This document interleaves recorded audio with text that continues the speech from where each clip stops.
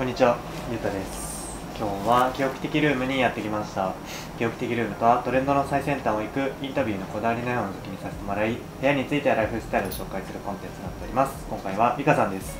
お願いします。お願いします。じゃあrikaさんについて自己紹介をお願いします。はい、皆さんはじめまして、rikaと申します。普段は広告代理店に勤めておりまして、広告周りの、システムインテグレーションの、支援をさせていただいております。休日は結構マイペースにゆったり過ごすのが好きです。よろしくお願いします。今回紹介していただくこちらのご自宅がワンルーム。はい、そうですね。まあでも間取り広さ平米数は結構大きいですよね。はい、そうですね。一人暮らしなんですが、ワンルームで約15畳くらいありまして、で今仕事がフルリモートなので、職場兼自宅のようなところにお引っ越ししたいなと思っていて、この家に決めました。というわけで、かなりちょっとボリューミーな一人暮らし紹介させていただければなと思いますので、よろしくお願いします。はい、お願いします。はい、まずこちらのキッチンスペースから紹介をしていただきたいなと思います。こちらのキッチンでまずこだわったポイントからお伺いしたいんですが、どんなところにこだわりましたか？ここ実はすごい DIY していて、もともとこの天板がシルバーでステンレスの素材だったんですけど、結構物件が古いっていうこともあってステンレスがちょっと傷んでいたのと、あとキッチンの天板はどうしても白がよくって、なのでこれは今リメイクシートを貼って DIY している状態です。でここももともと備え付けの IH が埋め込まれてたんですけれども、それを引っこ抜いてしまってシートを貼った上に自分で買った IH を乗せているって感じですね。結構徹底的にここはこだわって DIY をされたんですね。はい、そうですね。なのでかなり愛着もあってお気に入りのキッチンです。はい、順番に早速お伺いしていきたいんですけど、まず奥側にある電動ミルですかね。はい。からちょっとお話をお伺いしたいんですけど、はい。めちゃくちゃスタイリッシュなデザインです。ありがとうございます。こちらが私が気に入っている電動ミルなんですけれども、ラッセル・ホブスさんが出しているもので、形状的にすごい手にフィットして持ちやすいっていうところがお気に入りで使っているのと、あとこの大きさの割にはかなり重量が軽いので、すごい料理中も片手で気軽にウィーンって使えるところがお気に入りポイントです。やっぱり普通の従来のものと比較すると味とか全然違いますか？そうですね。気持ち的に特にお塩が塩味が引き立ってる気がして、すごいおすすめなので皆さんもよかったら買ってみてください。ありがとうございます。はい。続いて水切りラックをお伺いしたいんですけど、この水切りラックはどちらで購入されたものですか？こちらは楽天で購入したもので、一人暮らし始めたての時に買ったものになります。これなんかどういったところにこだわって購入されたとか何かありますか？以前住んでいたお家がちょっと狭いキッチンだったので、水切りラックは突っ張り棒タイプがいいなと思って探したんですけれども、もう本当に世界中の水切りかごを探したんじゃないかってくらいたくさん探した結果、これが一番デザイン的にもすごいシンプルだし、たくさん食器を置けるっていうところで気に入って購入したものになります。ありがとうございます。はい。そしたらシンクのところに白いすだれみたいななんか引いてあると思うんですけど、これは何ですか？はい、こちらはもともと1枚ずつで売られていて、折りたためる水切りラックとして売られているものなんですけど、私が今猫を飼っていて猫と暮らしているので、猫がシンクの中に入らないようにっていうので本来の用途とは違うんですけれども、侵入防止用のアイテムとして今使っているっていう感じです。ありがとうございます。そしたらじゃあその奥にあるハンドソープですかね。はい。これはどちらのものですか？オーストラリアのブランドさんでコアラエコさんっていうところが出しているハンドソープと、あと食器用の洗剤もあるんですけれども、これは見た目がすごい好みだったっていうのと、すごいナチュラルなハーブっぽい香りでお気に入りでずっと使っているソープになります。これは普2つとも同じメーカーさんですか？そうですね、同じメーカーさんで、こっちがハンドソープでこっちが食器用の洗剤。食器用もある。はい。匂いとかどんな匂いというか？そうですね、なんか日本の食器用の洗剤ってオレンジ系とかグレープフルーツとか柑橘系が多いと思うんですけれども、これはどちらかというともっとグリーンな香り、ハーブよりの香りがするので、食器にも変な匂いがつかなくってすごいお気に入りです。ありがとうございます。はい、あとは食器ですね。今ちょっと軽くお話も出たんですけど、食器にこだわりじゃないですけどあるということで、ちょっと軽くそこら辺もお伺いしたいんですけど、今置いてある食器はどちらのブランドさんのものですか？はい、メインで集めている食器がこちらのサタルニアっていうイタリアの食器のブランドさんのチボリっていうシリーズになるんですけれども、レストランで使うような食器を展開されているブランドさんなんですけれども、このぽってりとしたフォルムがすごい好きで、ちょっと一つ一つ高いのでなかなかコレクションしきれてないんですけど、このチボリシリーズはすごい好きでよく使ってます。普段はご自宅で自炊とかされることは多いんですか？そうですね、リモートワークになってからはランチも夜もよく手作りして食べています。ありがとうございます。はい。はい、続いてソファー周り紹介していただきたいなと思います。はい、まず今座ってらっしゃるこのソファーからお伺いしたいんですけど、これはどちらで購入されたものでしょうか？リーンロゼという、デザイナーズで有名なブランドさんのトーゴというシリーズのソファーになります。私以前無印とか IKEA のソファーをずっと使っていたんですけれども、ちょっとこのソファーはお仕事を頑張った自分へのご褒美で奮発して購入したものになります。選んだポイントみたいなところはどんなところなんでしょうか？もともとマレンコっていうソファーとこのトーゴで迷っていて、基本的に白色で2シーターでちょっとあまり部屋が広くない、15畳あるんで広いんですけどこのリビングスペースがあまり広くないので、2シーターだけど幅がコンパクトなものを探していて、で候補がマレンコとトーゴとある中で座り心地を重視でこちらを選びました。ちなみにソファーおいくらぐらい？ちょっとこれはだいぶ高かったのでじゃあもう奮発してはい、だいぶ購入されたものなんですね。はい、わかりました。そしたらじゃあその後ろにある白いプロジェクターですかね？はい、こちらはベンキューさんが出しているものなんですけれども、すごい大きいスピーカーが内蔵されているタイプなので、音がいいっていうのでそのまま使えるところがお気に入りなのと、あとこれ今スタンドがちょっと別売りのものをつけているんですけれども、もともとは平面に置くようなスタンドの上に置くタイプで、この黄色い部分をキュッと引っ張ると180度回転して天井等へできるタイプなので、寝っ転びながら映画とかドラマも楽しめるっていうものになります。いつも夜になるとこのブラインドを閉めてスクリーン代わりにしてここに投影して作品を見ています。ちなみに最近なんか見てよかった映画、ドラマなんかあったりしますか？映画でもドラマでもないんですけれども、今バチェロレッテ2を見るのにハマっていて、ちょっとそろそろ最終回なので来週の最終回を楽しみにしてます。それもこのプロジェクターで。はい、そうです。はい、わかりました。ありがとうございます。はい、そしたらじゃあちょっと後ろの方お伺いしていきたいんですけど、はい、すごい大きな砂時計ですかね？はい、はい、そうですね。これはどちらで購入されたんですか？こちらは表参道のヘイで購入したものなんですけれども、先週かなセールをやっていて、でこれじゃないもの目当てでお店に行ったんですが、かなりお得だったのでつい買ってしまいました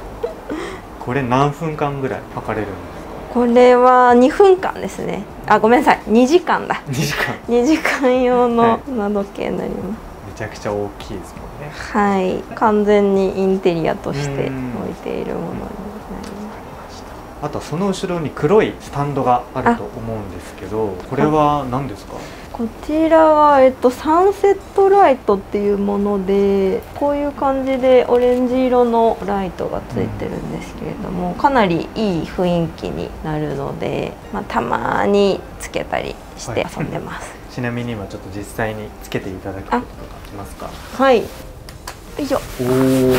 すごい夕日っぽい感じでいい雰囲気になります。本当にでもこう見てると本当に夕日ですね。そうですね。結構再現度高いですね。ちょっとなんかグラデーションが多分かかっていて、リアルで癒されてます。これおいくらぐらいで販売されてるものなんですか？確か5000円くらいだったと思うんですけれども、でもこうデスクに置くような小さいタイプも売っていて、それだと3000円くらいで確か売られていたので。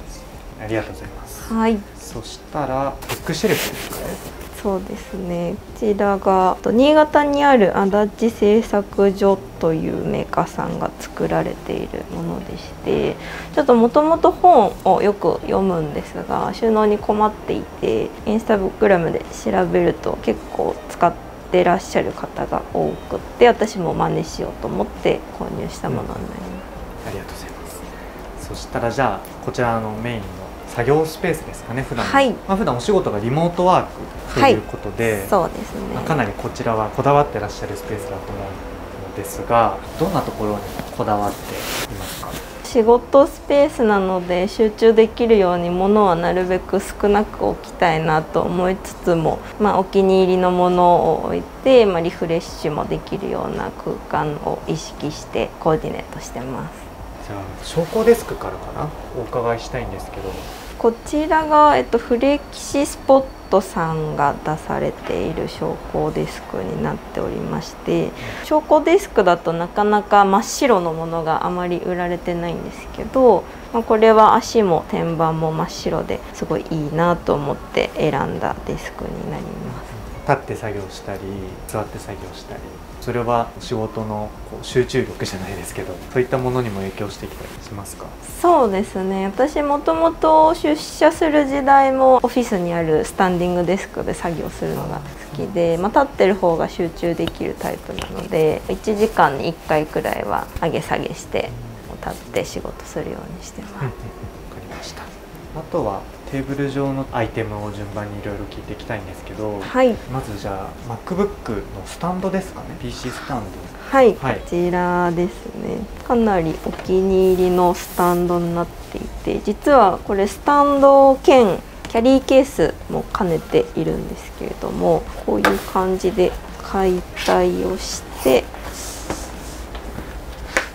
こういう風にしまえるっていう多機能なケースになってます。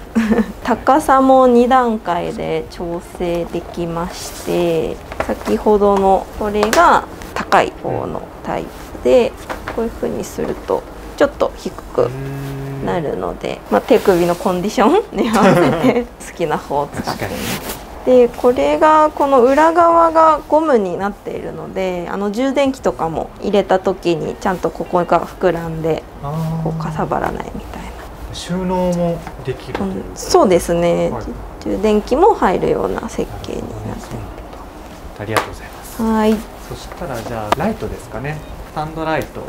ちらかなり大きなものだと思うんですけど、これはどちらで購入されたものですか？IKEA で購入した、ニーモーネっていうシリーズのデスクライトになります。丸だけど楕円なんですね。そうですね。ライトでこういうキノコ型のものって他にもデザイナーズのインテリアメーカーさんがよく作られてると思うんですけど、私はこの楕円っぽい形がすごいお気に入りで、わざわざキプロスのIKEA から入手しました。すごいですね。キプロスまで現地まで直接行かれたんですか？そういうことではなくって、私がこのランプを見つけた時はもう日本で生産終了、販売終了してしまっていて、でもどうしてもこのランプが欲しかったので、インスタグラムでキプロスに住まれている現地の方に DM を送って、ちょっとこのランプが欲しいんですけど代わりに購入して日本に送ってくれませんかっていうやり取りをしまして、で、結構10人くらいに送ったんですけれども、このライトわざわざ買うくらいならもっといいのあるよみたいに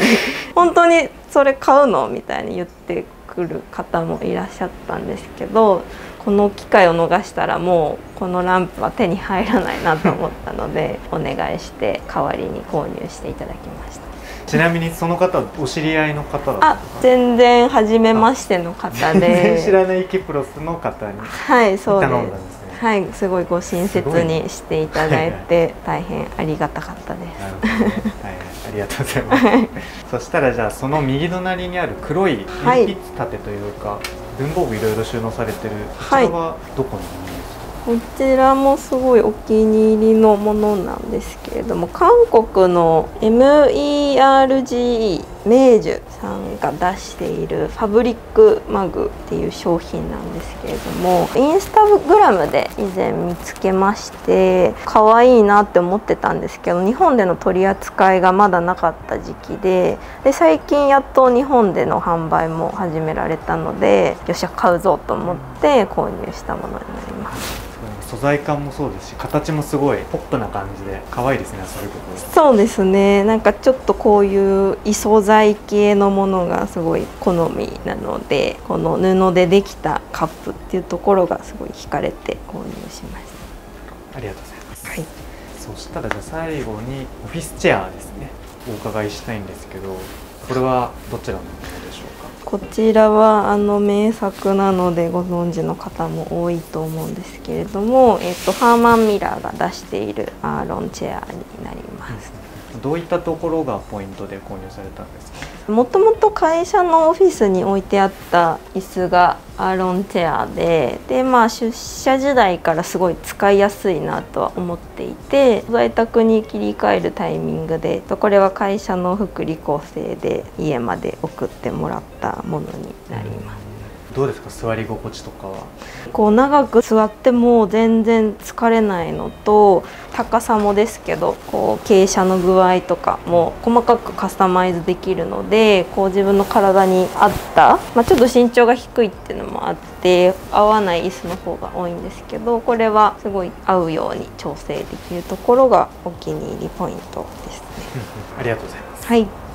はい、続いてベッドルーム紹介していただきたいなと思います。はい、こちらのスペース、こだわったポイントみたいなところ、どういったところになりますでしょうか？ちょうど部屋の間取り的にもベッドが置ける空間だったので、ホテルの雰囲気というかホテルライクな感じで寝室周りは仕上げようと思ってコーディネートをしています。じゃあそしたらちょっと各間も軽くお話もお伺いしていきたいんですけど、まずベッドサイズが結構大きいですよね、一人暮らしの割に。そうですね、はい、こちらマットレスがダブルサイズで、幅が140センチあるんですけれども、フレームは160センチあるので結構大きめかなと思います。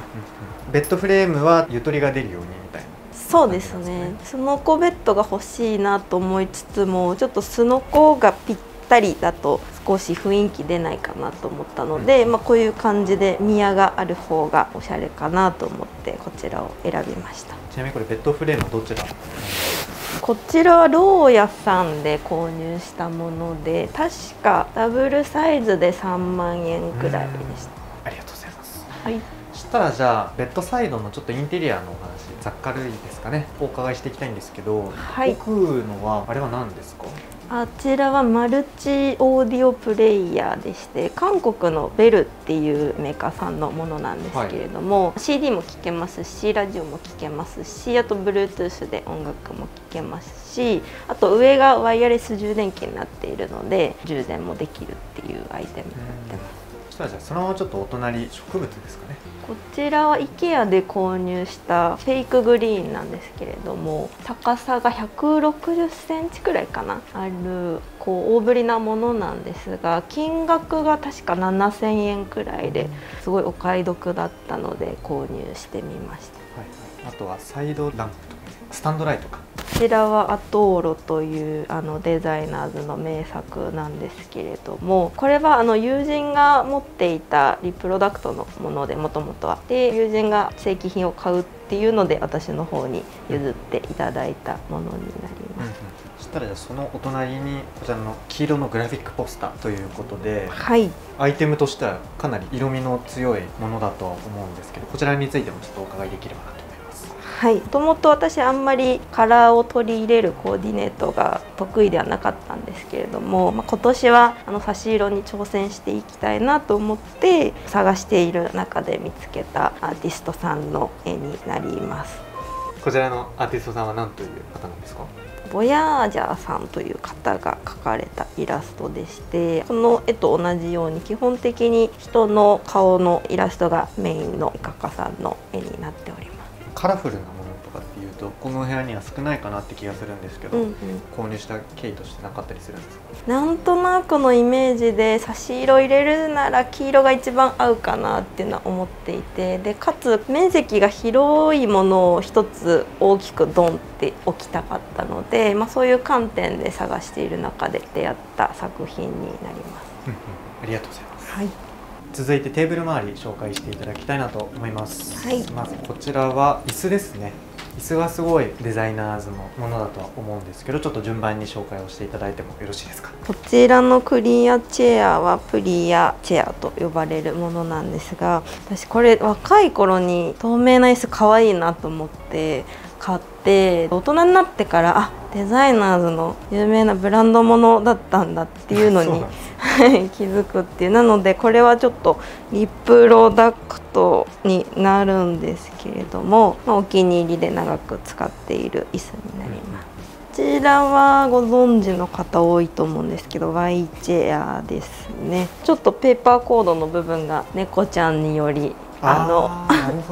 ちょっと傷ついてしまって、この座面は外してお見せすることができないんですけど、でも座り心地はすごいいいので、家の中だとこの椅子に座ってる時間がもしかしたら一番長いかもしれないです。あとはテーブルの上にライトがあると思うんですけど、こちらはフロスさんのベルホップっていうライトになっていて、ワイヤレスなのでテーブルを部屋の真ん中に置く上でワイヤレスのライトが欲しいなと思ってこれを選びました。調光もできるので部屋の雰囲気に合わせて明かりを楽しんでます。結構使い勝手もすごい便利なものって感じです。そうですね、ありがとうございます。はい、ただじゃあその向かい側、こちらの棚にちょっと移動したいんですけど、はい、こちらのスペースでこだわったポイントみたいなものは何かありますか？この棚が実は靴箱として売られていたもので、こういうルーバー扉、ちょっと北欧っぽいデザインの棚が欲しいなと思って探している中で見つけたものなんですけれども、靴箱だけど、キッチン周りの収納として使っちゃおうって思って部屋の中に置いているものになります。これ自体はヴィンテージのものとかそういったものなんですか？全然そんなことなくって、値段も確か1万円もしなかったかな、9000円くらいでお手頃に、買えました。わかりました。そしたらじゃあその上に置いてあるものをお伺いしていきたいんですけど、はい、こちらのそうですね、コーヒーメーカーですか？そうですね、これはアメリカのブレビルっていうエスプレッソマシンになるんですけれども、コーヒーはもともと好きで、出社時代もすごい毎日飲んでいたんですが、リモートワークになってから、家でもよくコーヒーを飲むようになって、でちょっとコンビニに行ってコーヒーを買いすぎているなという反省もありエスプレッソマシンを購入してみました。どうですか、実際に飲んでみて？それがちょっとまだセットアップができていなくって、海外のものなので変圧付きトランスを使って動かさなきゃいけないんですけど、少し警戒しているというか、ちゃんと動くか心配でちょっとまだ使えていないっていう感じです。本来は多分